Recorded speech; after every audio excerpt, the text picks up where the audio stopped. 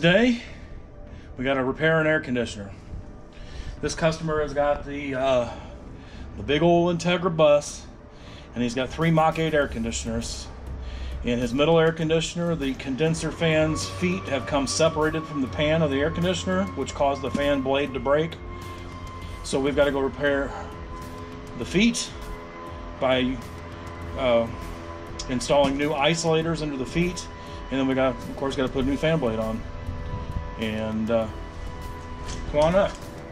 Got a little tight quarters today.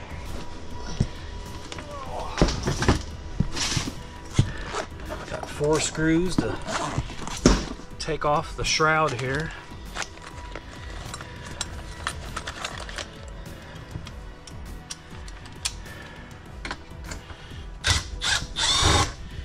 Once I get the hood off, you'll see what I'm talking about. It's a very common occurrence with these Mach 8s, unfortunately.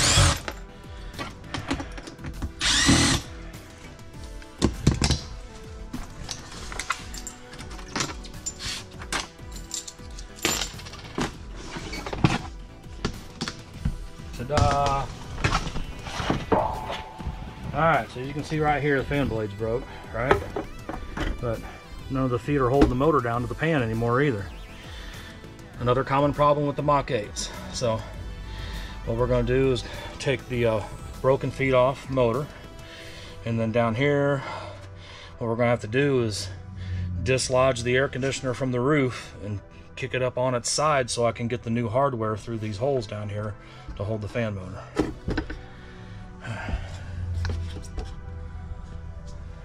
These should, I would think, just come off. They're not acting cooperative. So we've got to find a 3/8.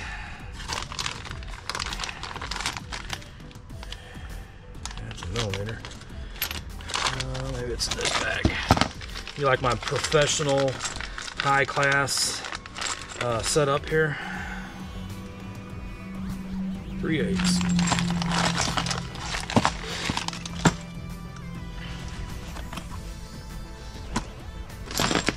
I don't know where my little ratchet went. There it is.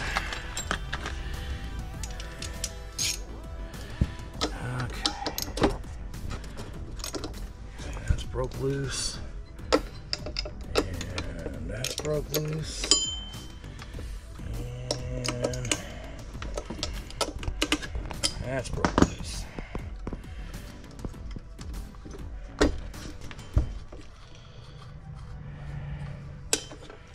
And then we're probably going to have to open up our evaporator cover here to get at 2 of the mounting bolts. Well, actually all 4 of them are under there. Just remembered. Alright. So what happens is the, I don't know if it's the glue or whatever it is, over time the rubber just gets old, and the metal that's glued to the rubber, it just lets loose, and it's screwed in to the bottom from the pan, and then the motor's right here, and they just, over time, they let go. They don't want to play no more.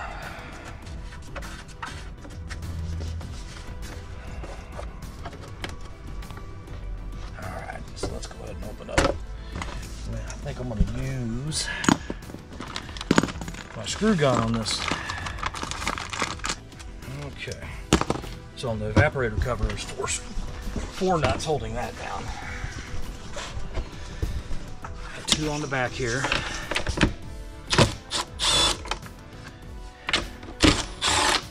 And 2 on the front.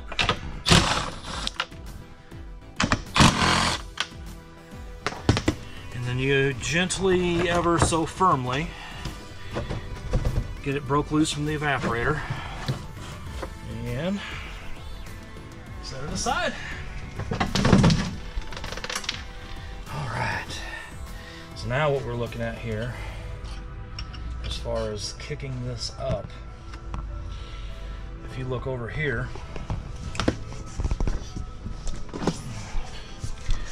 this luxury bus has got a drain here. So this is a sump pump It collects all the condensation that comes off the evaporator. It turns on, it runs the condensation through this hose to this hose to that PEX line, which goes through the roof, down through the wall, and drops out onto the ground. But what we're probably going to have to do is break loose a line here, because when we kick this thing up on its side, it's going to want to tug on a hose there. But other than that, we've got a bolt here, here, and here. We'll take all those 4 bolts out, disconnect a drain line, and then we'll be able to flip it up.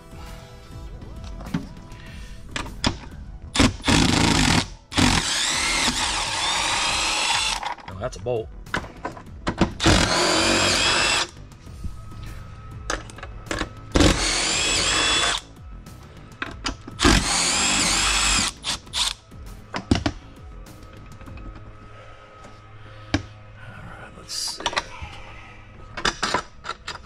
Should come out.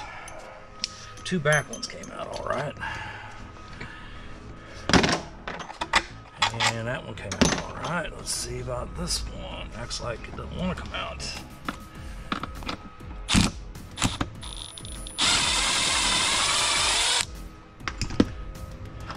There she goes.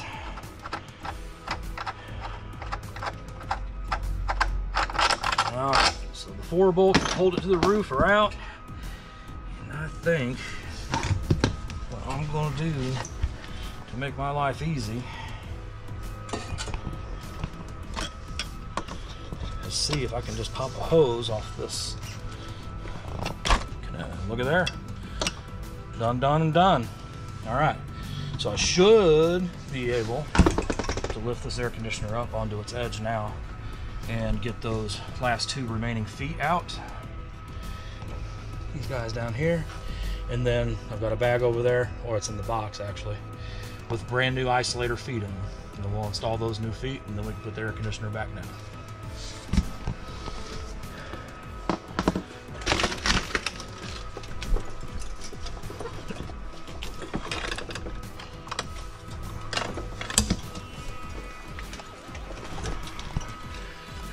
See, it wants to tug on the wiring pretty good.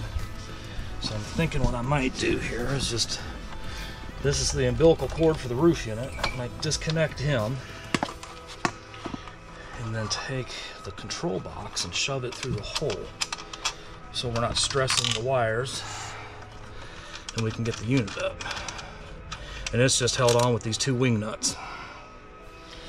And then we can take this and just position it so that the air conditioner comes right over the top of it. Just like that. Alrighty. Alright, I'll hold it, you come around so people can see.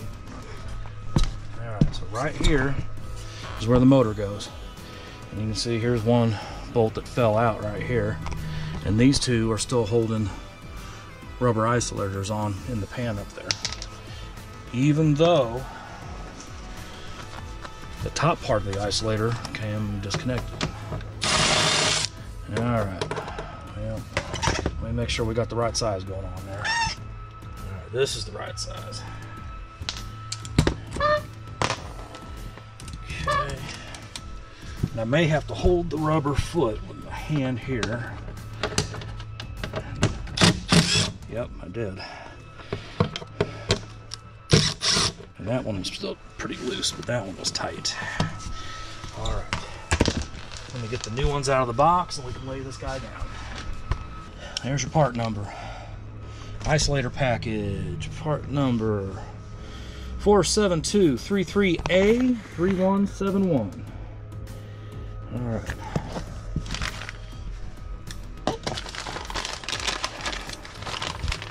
So these go to the top side, and then these guys with the Loctite on them will come in from the bottom. So we just got to get them lined up.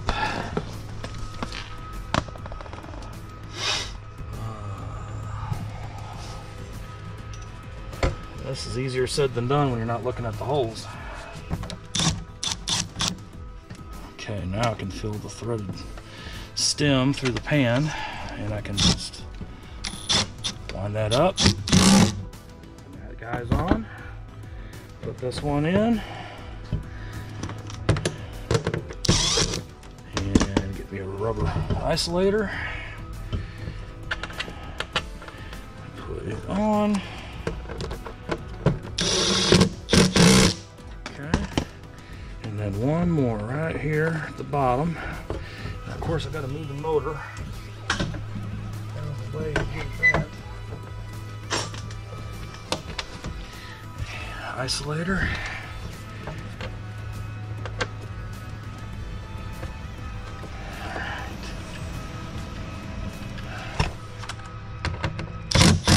All right.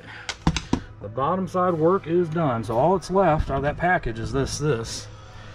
So those threaded stems that are on top of the isolators, that's what the motor feet will go on, and then we bolt it down, and that part will be done. All right, everybody.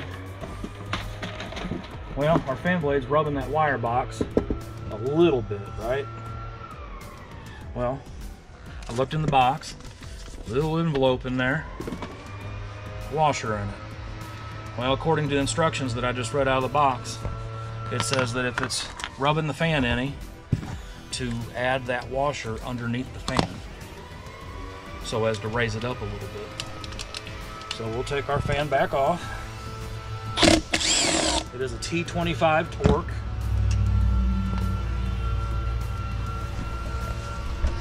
We'll add another washer underneath.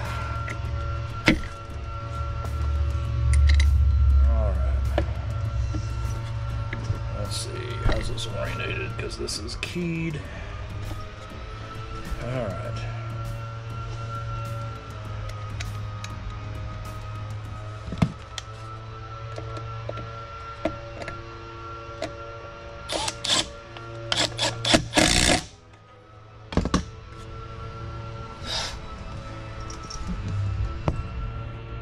Okay.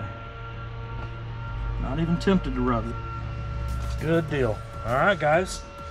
Well, all we got to do now is put our squirrel cage fan cowling back on, which it just sits there, right? And then we got to put our evaporator cover back on over the evaporator, put the shroud back on over the unit, and man, that wraps it up. The only thing left now is to pack up the tools and climb back down the ladder, to which I am not looking forward to doing. Not much of a fan of heights, but guys, I appreciate any kind of like you would give us, a thumbs up. If you really would be grateful if you'd subscribe to our channel and ring the bell, and we'll just keep on making more and more videos for you guys to help you out, to help you understand what's going on. And if you want to learn so you can do it yourself, you know, then we've helped you out. And I mean, why not? Let's help each other out. You guys have a good one. We'll see you next time.